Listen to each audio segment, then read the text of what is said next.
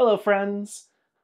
Welcome to my channel, or back to my channel as the case may be. Today the story I'd like to share is that of Orpheus and Eurydice.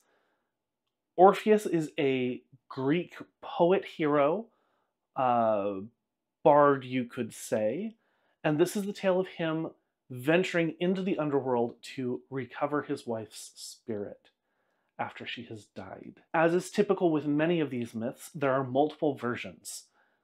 This one is from Greece. The other most common version you can find is that from the Romans. But before them, there were also alternate variations of this myth.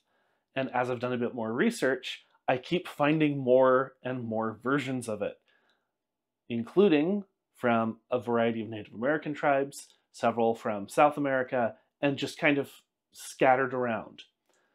Because this is a very common theme in mythology of how to cope with loss, and specifically trying to overcome death. So, let's get into it.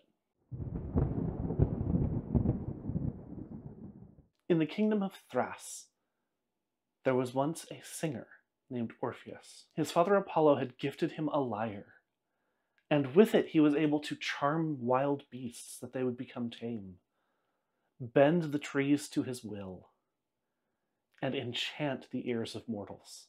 Many maidens loved Orpheus, for in addition to his music, he was fair of appearance, having been blessed with his father's good looks. But while many maidens loved him, he had eyes for only one, Eurydice. Soon they were married. But much to his horror, during the wedding feast, a serpent bit her on the ankle, and she promptly died. Who can describe the grief of Orpheus? He wept and lamented all day and all night, but the tears brought no ease to his grief.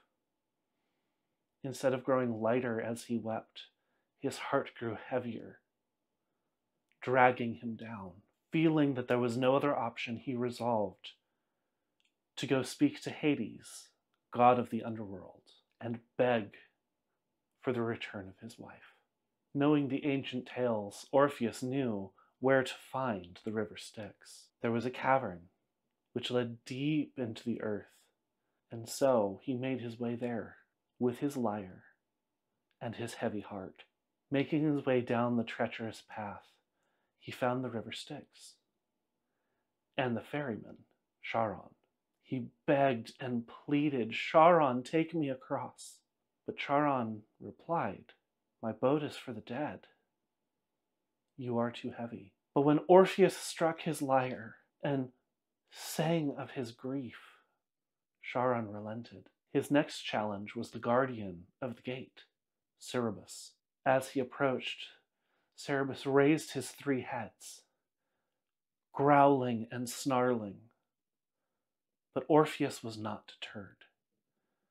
Again, he pulled up his lyre and sang, soothing the heart of Cerberus, who allowed him to pass. So the poet entered the land of the dead, passing by the shades of heroes and villains alike, until he came before the throne of Hades and Persephone, the lord and lady of the dead. He bowed low with utmost respect before plucking at his lyre and singing, "O lords of the underworld, I do not come here to spy out the secrets of your kingdom. I come to seek my wife, cut off in her bloom when she trod on a serpent and it poured poison into her veins. I have tried to endure my grief, but I cannot. Love is too much for me. I have tried to endure this grief. Love led me here. Love, a god well known to those of us upon the earth, a god known to you as well. For you too, O king and queen of the dead, were brought together by love. I implore you, by these haunts of terror, by these realms of silence, make whole again the thread of Eurydice's life.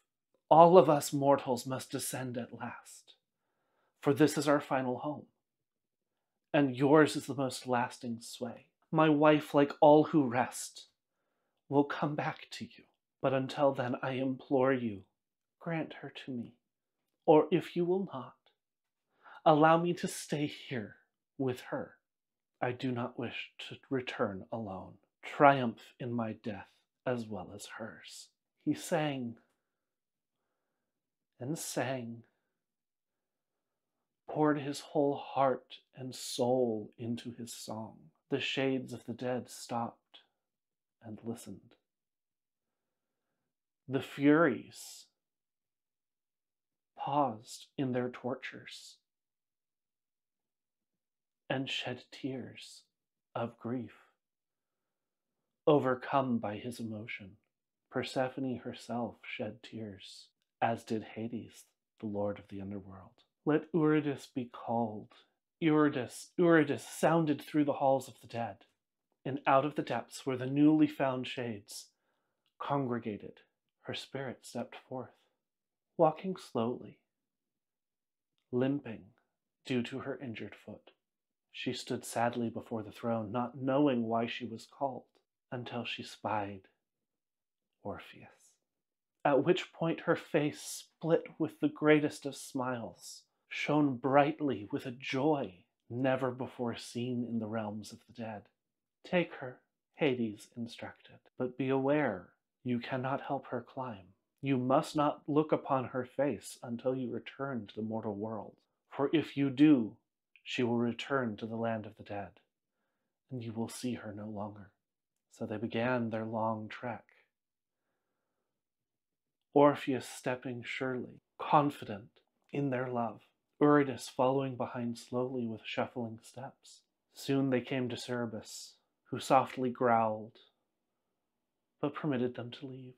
Orpheus was confident hearing her steps behind, but they were slowing, faltering. Soon he came to Charon's shores, on the river Styx. Following the Lord of the Dead's instructions, he allowed them both passage across the river, where they resumed their climb out of the underworld.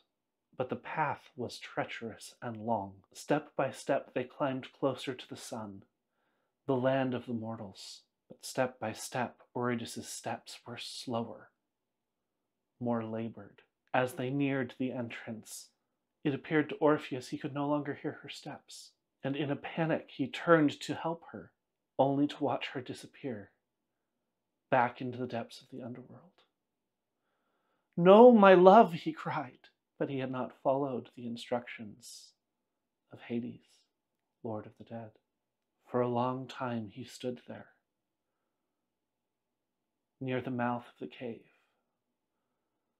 staring into the darkness of the underworld, until with heavy heart he turned back to the living.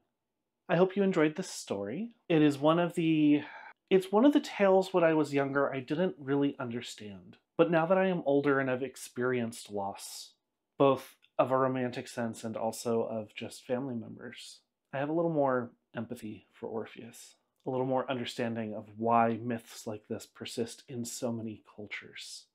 I've seen variations of this tale from Native American tribes.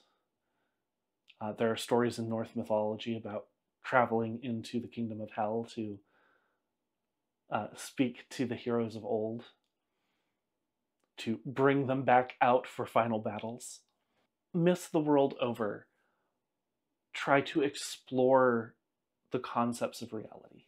And if there's one thing that is present in everyone's life, it is both birth and death. That being said, we have reached the end of the tale. If you enjoyed this, please leave a like, comment. If you have other stories you would like me to tell, go ahead and leave suggestions in the comments for me. And until next time, walk in the light, my friends. Bye.